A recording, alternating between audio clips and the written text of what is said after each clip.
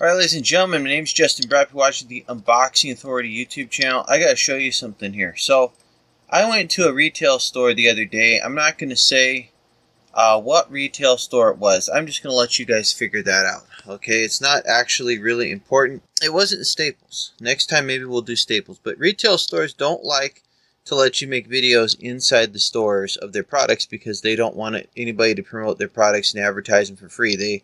They believe in paying for their advertising or whatever. So anyway, the first thing I'll show you, we're talking about computers today, buying a computer in a retail store. But the first thing I'll show you is the wall deluxe trimmers. Okay, these things fall apart. They've got, I think, a 5-year warranty on them or something. And some of them do, you know, from Wall.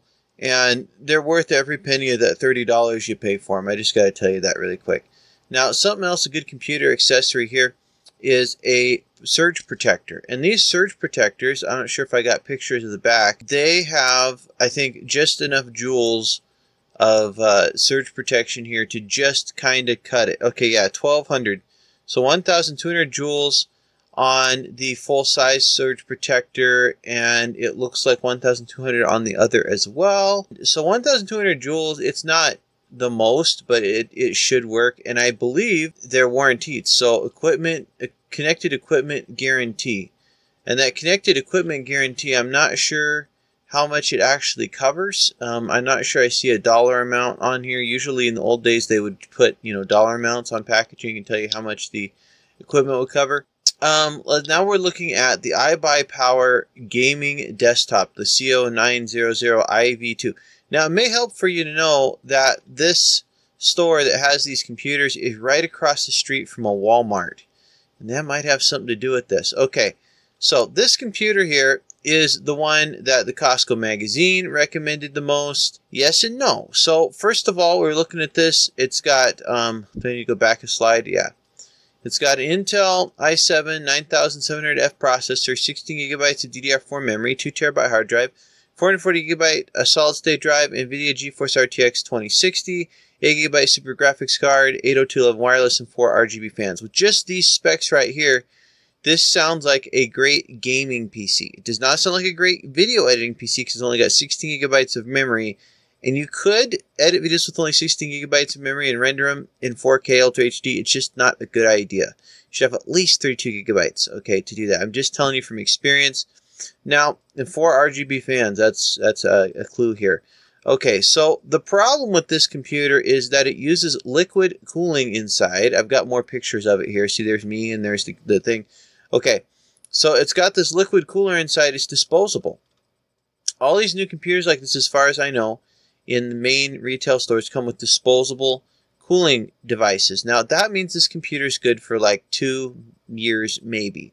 And then that coolant in there goes bad and you can't change it. If you try to change it, it ruins the pump. It ruins everything. I've tried to do it, okay? And somebody might have done it successfully, but it doesn't work for me. So, in my opinion, they would have been better off to put a really good cooler on here, heatsink cooler, like, you know, almost like a Ryzen or something, of course, but for Intel. And do something like that instead of putting this liquid cooling system on here. Yes, it looks good, and yes, maybe that's going to help a little kid or somebody that's inexperienced look at it and say, oh yeah, I want that, I want that. And maybe down the road they are planning to put a different cooling system in here. But it's just not a long-term solution, okay? Yes, it's a gaming thing, but you know, I've got a Super Nintendo, and it's an original Super Nintendo, and it still works, and it's 2020 now. Okay, and the Super Nintendo was made long time ago, back when I was like 7 years old. So, you know, thinking of a gaming computer, it should last longer than 2 years. And if you don't change this, or this pump goes out, the thing goes bad, the whole computer's going to be bad anyway. And you're paying $1,299.99 for this thing. I don't know if I could build a better machine with that amount of money. I'd have to check it out. There we go again, just showing that there's liquid cooling. Oh, and you can see that GeForce RTX MSI video card in there. And so now we have the Omen gaming desktop with 6 gigabyte graphics card, okay? Intel i5 9400F processor, 16 gigabytes DDR4 memory, 1 terabyte actual hard drive, which is good, and a solid state drive, so 256 gigabyte solid state drive. NVIDIA GeForce GTX 1660, which should be okay, and a 6 gigabyte GDR5 graphics card. 802.11 wireless Bluetooth and 4.2. Now if I remember right, there's a big problem with this computer. 16 gigabytes of memory. Let's take a look. What's inside this? Oh, look at that right there. One stick of HyperX memory, not even dual channel. Now, there's your solid state drive right there. You can see it plugged in. There's no cooler on that solid state. It looks like it's a single chip almost, maybe more than one. Then look, it's a full length card with just a little bit of memory on there. That's got to be some cheap memory, because as far as I know, fitting that much memory in that space, there's got to be a shortcut there somewhere. Maybe I don't know what I'm talking about, but now the other problem here is the heatsink. This is what you expect to find in Walmart, which is right across the street. Okay, remember they got to compete. They got to compete the same price as Walmart, because too many people that are ignorant buy computers in Walmart. I walked into that Walmart, and the salespeople in that Walmart actually told me not to buy computers in Walmart. I was just going in there to do the same type of thing, take pictures. And I wasn't really confident about it, didn't know if I could get away with it, and I bugged out, and I could go back and do it again, but I'm not interested in promoting Walmart. Walmart is for a lot of reasons. I just don't like Walmart. Anyways, there's a heatsink there. It's tiny. It's a stock heatsink. It's not going to work for a gaming PC. And I think... what's this? Oh, gaming desktop. And look, it doesn't have a gaming cooling system at all. And they say, oh yeah, well, that's because it's a little less. You pay $300-$400 more, and we'll give you a liquid cooler that's going to die in a couple of years. Yeah, okay, that's just not good. I mean, if the retail stores really wanted to compete, they'd let people like me in there to make videos. That's number one. And number two, they would produce better stuff. And oh my goodness, look at the chipset. There's no heatsink on the chipset. I haven't seen that before in a really long time in any modern computer. That'll blow up. I'm not kidding you. I've had chipsets on motherboards that have heatsinks, and they blow up because they're not getting cooled enough. This thing, there's no cooling there. I mean, if you were doing serious data transfer or anything serious with this NVMe memory here, assuming it is NVMe and not SATA or something, there would be, serious traffic going through this South Bridge here. I mean, if you're just playing games, it might be okay, but that's, I don't know. And this can't keep up with it anyway, because it's got that cooler on it. So that's just, oh man. Yeah, keep reinventing Hewlett-Packard. Yeah, okay. So here we got a Dell computer. And this Dell is $949. It's 9th generation Core i7 processor, so it's supposed to be as good as the other one almost. 4 gigabytes of NVIDIA GeForce GTX 1650 graphics card. That's not bad. 16 gigabytes of memory, 1 terabyte hard drive plus 256 SSD.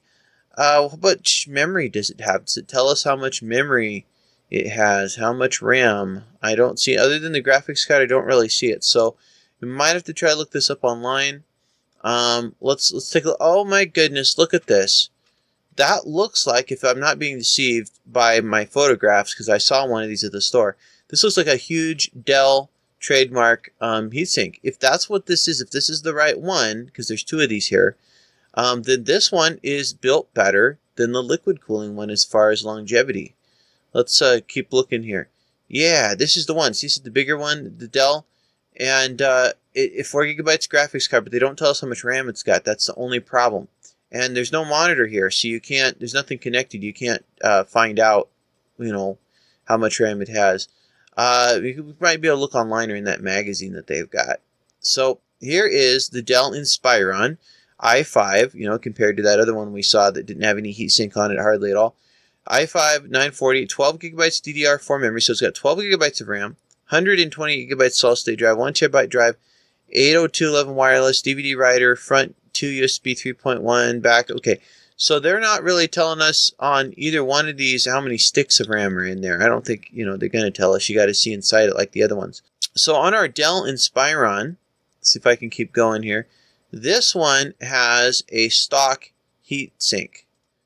Yes, this is the one with the stock heat sink. So it's built just as well as the Omen gaming desktop. So that Dell over there is built just as good as the Omen gaming desktop. So, we might, but the thing is, Dell seems like they're a lot more professional, at least. I mean, yes, Dell and Hewlett-Packard, everybody builds their cheap budget computers, but this really looks, and because Dell is able to make their computers in quantity, there should be higher quality because of the lower price.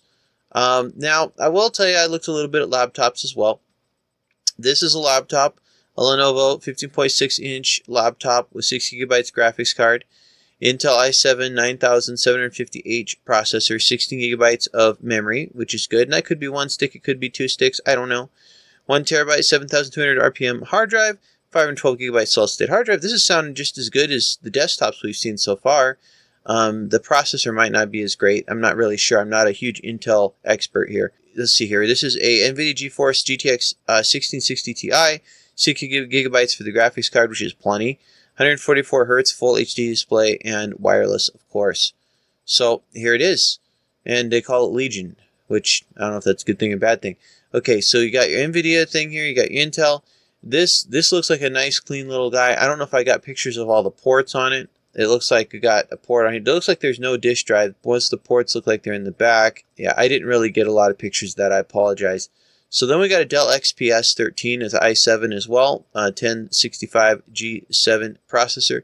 16 gigabytes of LPDDR4 memory. I don't know what the LP means. I guess I need to do more research and get more experienced on that. As a 512 gigabyte solid state drive, weight 2.9 pounds, no hard drive, apparently. Intel Iris Plus graphics. So this one's definitely cheaper. And yet the price is $1,700. Let's look at that old price on the other one. $19.99, we get a dedicated NVIDIA and all that. So apparently these guys think that an Intel Iris Plus graphics is better than NVIDIA? I don't know. And there's no regular hard drive. So Dell and Lenovo, you know, I'm thinking Lenovo did it better. Is that who it was? Yeah, Lenovo. I think Lenovo did a better job, but that's just me. Okay, so here's the Dell. It's smaller, and it's, yeah, they're charging more. Maybe that's the reason they're charging more, is because it's more compact. You know, the smaller computers get, it seems like the more they charge to fit more power in a smaller space. So with that being said, it is easier to get rid of the heat coming from an Intel graphics card, I think, and less power demand than an NVIDIA. So probably that's the reason why. Again, I don't think I got pictures of the ports. Nope. Microsoft 13.5-inch Surface laptop, $1,000 basically. No specs. There it is. I don't think I want that. I mean, if somebody put one in my hands, I'd give it a try and see what it could do and what it's useful for. It'd probably be good for some office work until it gets out of date. And then maybe you could install Linux on it, probably. I don't know. So here's a Chromebook. Now, Chromebooks are usually a scam, which they're worth the $200 or whatever. You know, they're worth about as much as a cell phone, except they can't make calls and they can't do things cell phones can do. I don't think they have a GPS or anything in them. If they do, I don't think you have access to it. The NSA might, but you don't. Originally supposed to be $300, right? Not really a lot of things here, except it's 14-inch and Hewlett-Packard. And there it is. Your wonderful Chromebook. Okay. So we're looking at all these, and then back to the wall deluxe razors again, which are worth, you know, the price. And there you go with the Chromebook with the $200 price. The prices, don't be fooled. I have two relatives that purchased Chromebooks, and they were fooled by the price. So to recap on this, I think that the best deal in Costco, the surge protectors are pretty decent. I don't know how much you know, they protect as far as the price, but that one's no good. We found a Dell. This is it. This is it. This is the Dell right here. The Dell XPS 8930 XPS desktop computer with 4 GB graphics card. Doesn't tell us how much RAM it's got. Oh, wait a minute. Here we go. 16 gigabytes of memory. I missed that the first time. Just as much as this thing, this Omen computer that's got 16 gigabytes as well. So definitely, I would get the Dell over the Omen, and the Dell, I think it's less expensive, $949.99. So it can't be worse than the Omen, I wouldn't think. I mean, maybe it can be. Maybe there's some proprietary Dell stuff on there that makes it worse. I don't know. Where did that first one go? The green machine. So that one was $12.99, and it has 16 gigabytes of memory as well. So that's interesting. Everything's got 16 gigabytes of RAM, which, like I said, really isn't enough for doing serious work. If I remember right, this one had 2 sticks of RAM in it. I could see it through the window, but for some reason I can't see it here. Well, anyways, thanks for watching the video. And yeah, I just want you to know, this is how if I was, somebody told me, Justin, I'll buy you any computer you want in this store if you walk in there and, you know, give you the cash. If I was going to pick this one, it would have to be because I was going to upgrade it. because I was going to upgrade the cooling system. Otherwise, I would have to go for that Dell XPS here that's originally worth $1,099.99. It just looks like it's built better as far as the cooling system. Yeah, I'd probably still want to upgrade the cooling system, but why pay more for a cooling system that I'm going to replace? That just doesn't make sense to me. Now, 4 gigabytes on the graphics card, a 1650, and that first one, let's see, is a 1660, and it also has 6 gigabytes. Did the other one have 4? The only and look at this, it's got a DVD drive. Oh my goodness, where's my arrows? Can we? Yes, look at it has a DVD drive in the front and all of these ports. The other one has 3 large fans in the front, and this one's got all this connectivity, a power button. It's with this nice black slick front here, and that first one is a green nightmare.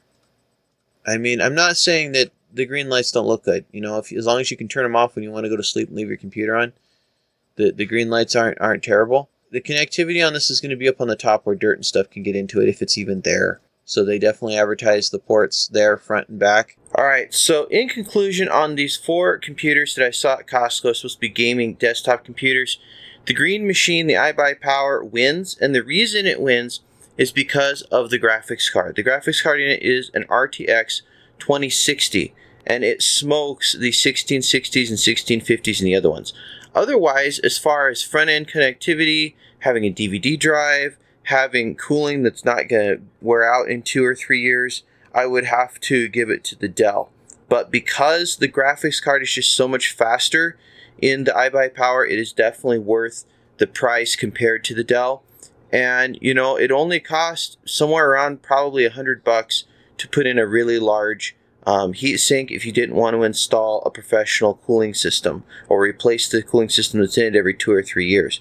So because of that, I have to give it to them. Now, keep in mind, you can't tell what motherboard is in a lot of these computers. You don't know how many memory slots a lot of them have. As far as I can tell, there was only 1 or 2 computers there that looked like they were Walmart quality on the shelf. So way to go, Costco. I understand Costco's right across the street from Walmart.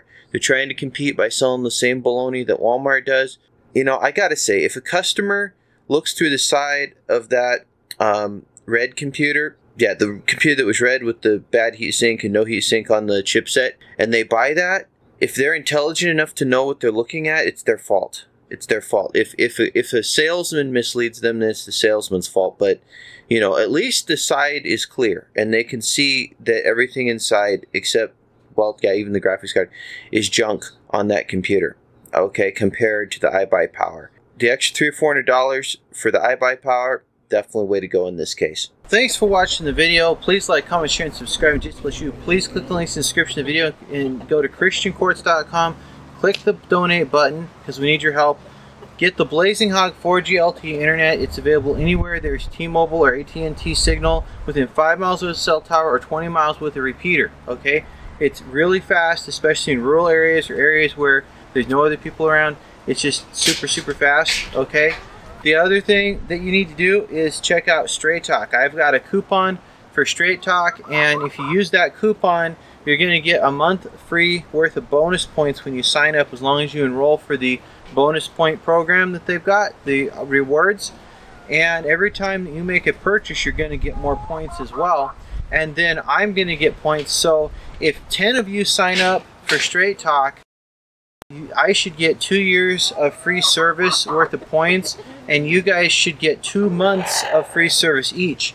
It works on Sprint, it works on Verizon, and it works on T-Mobile and AT&T. Okay, it works on all 4 networks. You can bring your own phone, you can bring your existing phone, especially if they're unlocked, over to Straight Talk, and you can switch between networks. All you gotta do is have either a GSM phone, a Sprint phone, or a Verizon phone, and you can switch between the networks. AT&T and T-Mobile are both GSM, so you can switch between them. I don't know if Sprint is, but it's a really good deal. I pay $38 a month for unlimited texting and calling anywhere in the United States, and I also get 2 gigabytes of data plus unlimited slower data after that, which I've never used all the data as far as I know. You can get bigger, better plans. You can get fully unlimited plans from Straight Talk, but I only pay $38 a month. I use my Blazing Hog for all the other internet, okay? And you guys should do the same. You can also check out howtobuildamoped.com and How to Win in Court. Those are great resources as well. Please go to donate and help me out. I need a new computer, and there's other things I need so I can keep bringing you guys videos. So thanks again, and God bless you. Bye.